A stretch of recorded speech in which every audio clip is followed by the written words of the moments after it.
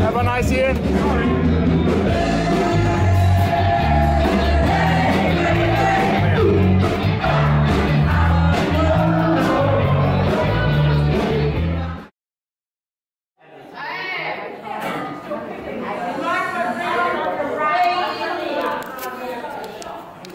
It looks that my year in Australia is about to over.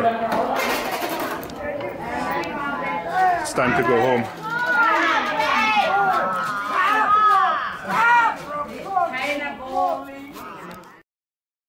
AU2EU. AU2EU.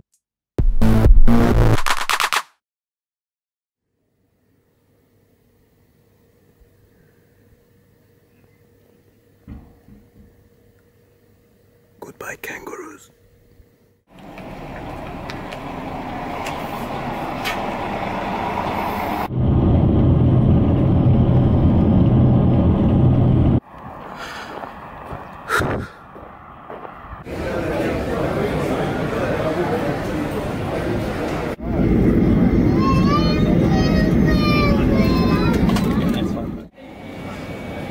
I'm in the Brisbane airport. It's 11:30, which means my visa expires in 30 minutes. But my flight to Bali departs tomorrow at 10 AM, so I will spend the whole night here, which is okay, because now I have time to explain what's my plan for the next few weeks in Indonesia. I will arrive to Bali on the 3rd of January, Friday, and I spend the weekend there. That's all I know for sure in Indonesia. After Bali, I take a ship to the eastern edge of Java Island, and I'm going to end up in the western edge, namely Jakarta. The challenge here is that I'm not going to make any plans or bookings for more than one day in advance, because I don't want to be determined about where to stay and where to go next. I haven't even booked the outbound flight ticket from Jakarta. My only restriction is that on the Chinese New Year, which will be on the 25th of January, I already know that I will be in Kaohsiung, Taiwan. But before that, I want to experiment with this spontaneous travel style and see what are the pros and the cons of it. Now I still have lots of hours left in Brisbane, so I also can explain how I'm going to find accommodations during my journey.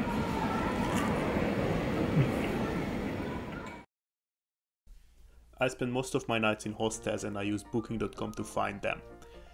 What I used to do before is I sorted the results by price and then picked the first hostel that included breakfast, so that I had a cheap bed and free food. But as time went by, I realized two things. First of all, the free food provided by a cheap hostel was usually either really bad or not enough, or both. So I always had to go and buy more food short after I finished the free breakfast, for money. And second, if I stayed in the hostel for the whole day, I was too lazy to get up before the breakfast time was over. I could have set my alarm, but the breakfast was not attractive enough to make that sacrifice. Now I have different priorities. I still start by sorting the hostels by price, but then the most important thing is that my room has to have less than 8 beds. That's because I think that 7 strangers in my room are too many.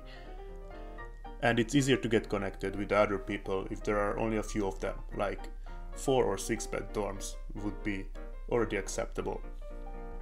What other things I used to check? That depends. I usually check the ratings, I read some of the reviews, and I look at the photos of the room. Or if it's hot season, then I'm looking for air conditioner. If I arrive very late or depart really early, then I check the distance from the bus station or train station. In general, my method for choosing a hostel became more sophisticated than it was before. And that's something I cannot say about the other platform I'm using, the couchsurfing. What I'm doing here is creating a public trip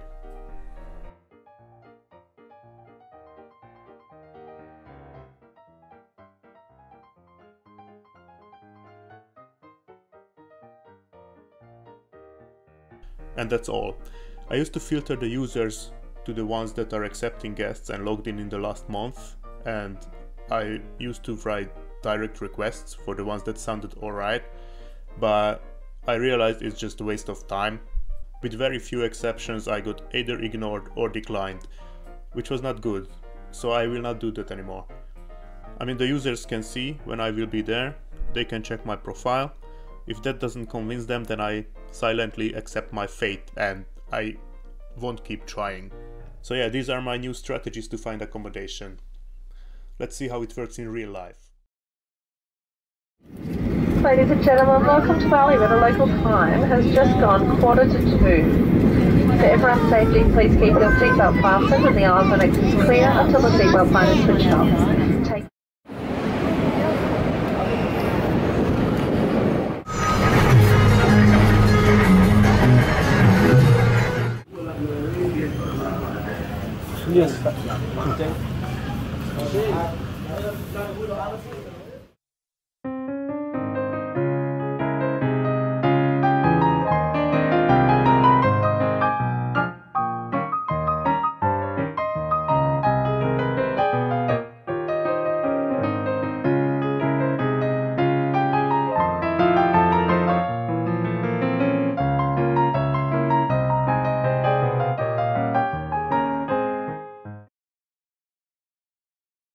And after that I finished Bali. I took a bus from the Ubung bus terminal to the town called Gilimanuk, that's on the western edge. That's where the ferry goes from Bali to Java Island. And on Java Island I had a private tuk-tuk to the town of Banyuwangi because everybody else from the ferry used motorbike. And the tuk-tuk brought me to the Banyuwangi bus terminal, where I took another bus which went to Malang.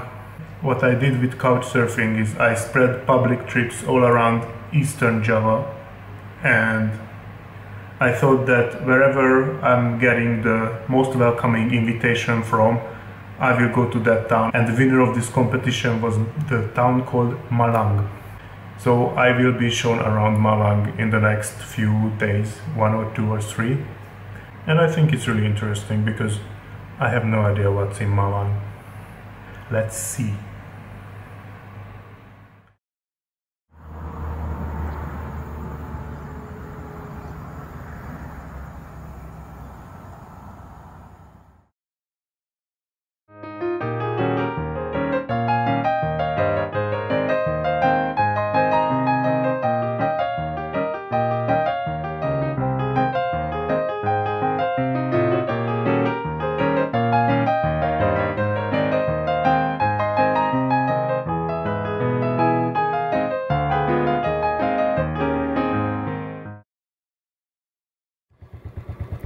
Alright, that one is the volcano of the Bromo mountain. I was driving this motorbike from there all the way to here, and I'm going to walk up from this point to the crater. Yeah.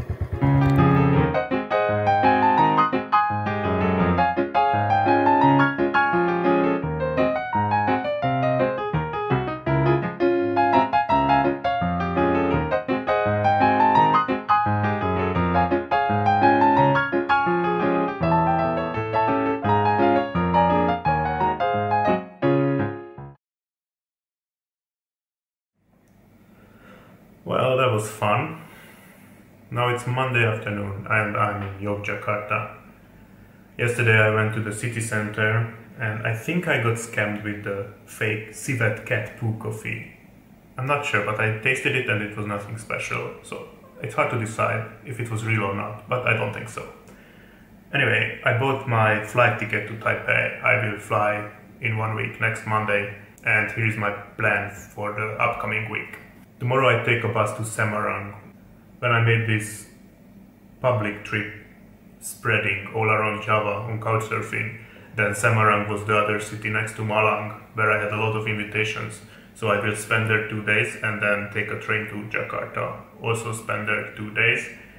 And Then I leave Indonesia, but before I arrive to Taipei, I will spend 2 days in Manila, the capital of the Philippines, because I have never been there and the flight ticket was cheap.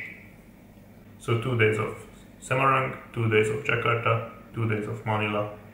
Actually, I read in the morning that a volcano is spitting ashes near Manila and they closed the airport. But I hope they will open it until Saturday.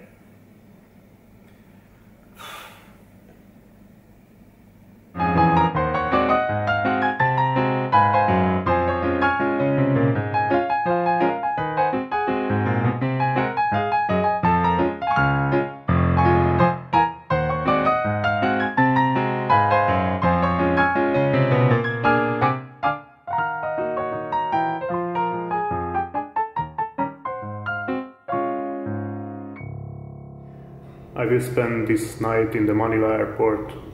I found a lounge where I could take a shower, and it's not free, I had to pay 700 pesos, but they have unlimited tuna sandwich, so I think it's a good business. Now, I'll be in Taipei next morning if the Tal volcano doesn't erupt. And I think this is a good opportunity to finish the first episode. So I will go and edit the video, render the video, upload the video, and then you will watch the video and like it. Yeah, that's how it works. Bye bye.